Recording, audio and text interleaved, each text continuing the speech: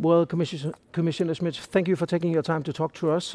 First of all, this conference here in Liége, what is the biggest outtakes you take from here? What is the biggest impressions you have from this conference? Well, first I would say, which is important, that this is not the first conference. We had a few conferences before. We launched finally the issue on housing, especially dedicated to homelessness, with the Portuguese presidency. We had then the French presidency, we had the Spanish presidency, and now this Belgian presidency conference on housing, where a declaration was signed with very precise and concrete topics in this declaration. So I think there is a real movement now, and it is refreshing that first 27 member states have a demand for Europe, saying, well, we all know it's not a European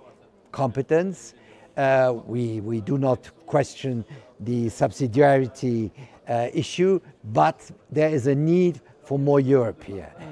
Europe can do more, Europe can help us, Europe obviously can finance, and this is, I think, an important step which was taken again here in Liège at this conference. But do you think the housing issues has been too low prioritized during the last couple of years, evolving into a housing crisis you see in Dublin, you see in Madrid and other places? Have we neglected the housing issues? Well, you know, the fact that we were going into a housing crisis were not really acknowledged.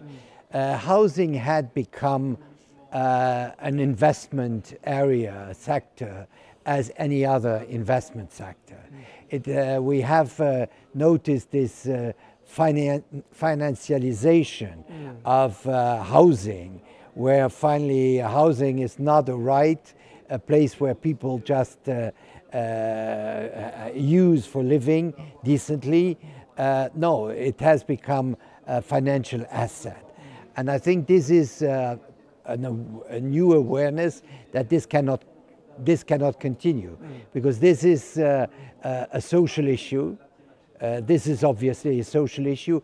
Housing, we see that more and more people are excluded from decent housing.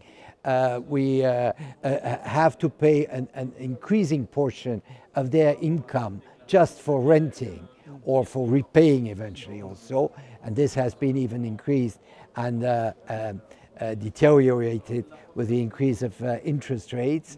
So I think now, and we have also a lot of economic consequences, because all the money you spend for housing, for paying your interest back or just for renting, this is money that does not go into the economy for other purchases. So this has a depressive impact on internal demand. So and not to talk about the linkage with the labor market. So I think now there is an awareness that this housing crisis all over Europe has really to be tackled.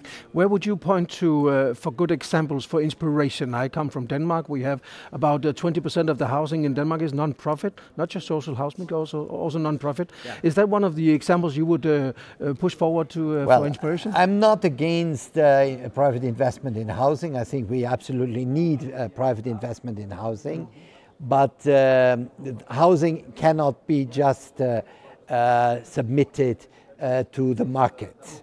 And that's why I believe that all the models which precisely have a strong part, a strong sector which escapes from purely market mechanism. This is the case in Denmark. This is the case obviously in Austria, in Vienna, with a very strong model there. Shows that where this approaches prevail, the housing crisis is less difficult and difficult. So I think that's this combination with non-market, non-profit which does not exclude also the market, more market dominated, but this combination seems to me a very good one. And you just come fresh from Rome, and you have been writing on a manifesto for your campaign. And where in that priority is the housing? Yes, housing is a very high priority there, because as I've said, the housing crisis is a major social crisis. When we are talking about poverty, increasing poverty, when we are talking about increasing difficulties of middle classes, when we are talking about youth, young people who cannot just afford a place, not just students, but also young professionals, because their income does not allow them to have a decent housing. How can you found a family if you have not the possibility to rent a house or an apartment and raise children there? So I think this is a real deep social issue. And this, therefore, for me, it has to be very much on top of our agenda, with solutions which are not only European solutions, but which expresses also our ideas, our concepts, our solutions for one of the major concerns of European citizens. Thank you for your time. Thank you for talking to me. Thank you.